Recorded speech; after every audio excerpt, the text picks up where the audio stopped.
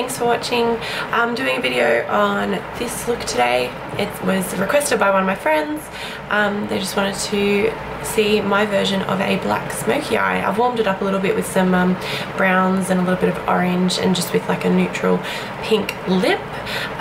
If you want to learn how to do this, then stick around and just keep watching. Hey guys, so today I'm starting with a little bit of Beaches and Cream by Makeup Geek in the crease on an E30 Sigma brush. Then we're heading over and adding some creme brulee just in the same area. Windscreen wiper motions, back and forth, back and forth, back and forth.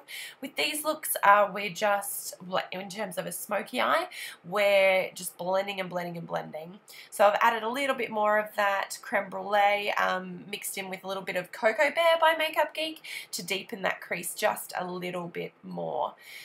Now I'm just adding a little bit of warmth, so a little bit more warmth, and this is Chickadee, also by Makeup Geek, and I'm just adding that along the top to sort of add a little bit more of a pop.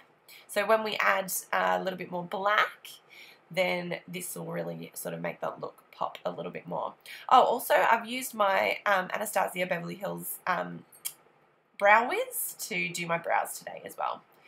We're adding in a little bit of Bitten, also by Makeup Geek. This is a burgundy type shade, and this is on a 217 MAC blending brush. Just again blending this through the crease, a little bit lower down, not going up as high as the rest of the shadows. We want to keep this concentrated in the crease. So now I'm taking my NYX Jumbo Pencil in Black Bean, I believe it is. We're just going to be popping this all over the lid. Just the mobile lid. We're just going to apply this, and then I'm going to blend it out with my finger just until we sort of get to that crease line. I'm not bringing it anywhere above the crease. I have hooded eyes, so if anything sort of sticky gets in that crease, then it will transfer. So we're just trying to keep that nice and low. Then I'm cleaning off my finger because Lord knows I would have wiped that on my face somewhere. Alright, we're just taking a flat shader brush, and I'm just going to pick up some of some black eyeshadow. So this is another Makeup Geek eyeshadow called Corrupt. It's the blackest eyeshadow I've ever seen in my life. It's just a matte black. I'm just packing this all over the lid. Don't worry if it looks too messy at the moment. We will blend it out. So I'm just taking another small blending brush. This is one by Gorgeous Cosmetics. It's quite similar to the 217. It's just a little bit more dense, I would say. And just picked up a little bit of that black, just the tiniest amount, and I'm just blending this edge out through the crease. Back and forth, windscreen wiper motions, and I'm just flicking it out on the outer corner just a little bit as well. Then I'm going back in with a little bit of Bitten on my 217 and just blending it out even more. The key to a smoky eye is blending. You want to blend until you cannot blend anymore. Your hand should hurt by the end of doing your makeup, and then you know you've accomplished something amazing. So again, in with the E40. This is just a clean one, and I'm just blending it all in together. So we've got no harsh lines. Then I'm taking this strange looking brush. It's an Inglot one. I don't have the number with me at the moment, but I really like to use this one under my brows. I'm just using an Inglot eyeshadow as well in the shade number 30. When I worked for Inglot, that was my favourite highlighting shade. It's just like a sheer opalescent gold sort of shade. And then I'm just cleaning out my mess. So now I'm taking my Too Faced Hangover RX primer. It smells like coconut. It's fantastic. It's really hydrating, which is why I like it. Then I'm going in with my Bourjois Healthy Mix foundation in the shade number 52. I love this foundation. It's really, really great, and it's really affordable as well. I got mine from Priceline. This is my Flat Top Kabuki by Sigma, and this is probably my favorite way to apply foundation. It just buffs really well into the skin. Then I'm using my Fit Me Concealer by Maybelline in the shade Vanilla.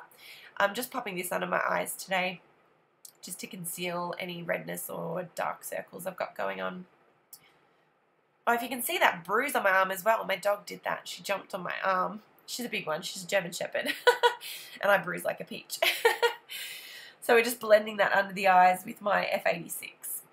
Then taking my MAC Mineralize Skin Finish in the shade Medium on a Real Techniques face brush and just blending all of that in. Then taking my HD powder from Inglot, it's like a banana shade, and I'm using that to set the concealer under my eyes. I get really bad creasing under my eyes, but I also get quite oily under there, so my mascara has a tendency to run, and that stops it from running. So I'm just repeating all of those colours that we did on the lid underneath my eye, and applying black last under there, and then buffing it out with the other colours. Then I'm lining my tight line and my waterline with my Marc Jacobs black liner. It's just a little sample size I got in a beauty box, and I love it. It's really, really great. I would probably get more shades. And for some reason my left eye always waters. It always ruins my makeup. Then I'm just applying my Maybelline Lash Sensational, I believe it is. I love this mascara. It's a really great mascara as well. And then off camera, applying some lashes. These are the Ardell Demi Wispies. And the glue is still drying, so that's why you can still see it a little bit. So now I'm going to pull my eyelids apart apparently and apply MAC Vanilla Pigment to my inner corners. I love this pigment. It's a new one for me, but I love it for these warm looks. It's sort of got a gold warm sort of reflect to it, and it's fantastic. I do really enjoy that one. That's a Delium Tools brush as well. It's nice and small to get on those inner corners. Now I'm going to be taking my bronzer. It's very, very light. It's from the Body Shop. It's really great for fair girls. I'm very fair. So it's not too warm and it's not too cool. So it looks really, really great when you're wanting to just do a very subtle contour. Contouring I don't think suits me, so I don't generally do it on myself, but I will do a little bit of bronzing just on the backs of the cheekbones and up on the sides of the forehead. Now I'm taking my latest favourite blush by Milani. It's called Rose d'Oro or something similar.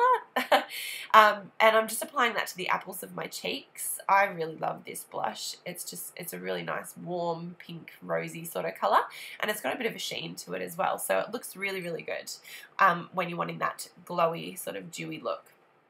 I will, however, be going in with highlighter. This is Champagne Pop by Becca. It's my favourite highlighter. It's a beautiful champagne colour and it looks great on all skin tones. And I'm just taking that on a Zoeva highlighting brush. And I'm just going to apply that liberally all over my face.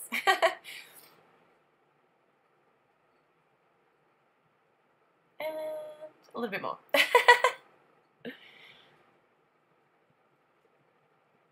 Then I'm going to be applying Anastasia Beverly Hills liquid lipstick in the shade Lovely. This is a nice warm neutral pink.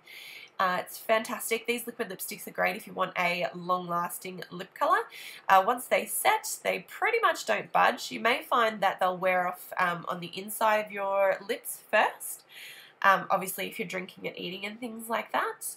But other than that, they're very, very long-lasting. They're fantastic. That pretty much brings us to the end of the tutorial, so thank you very much for watching and enjoy the rest of your week. Thanks for watching, guys.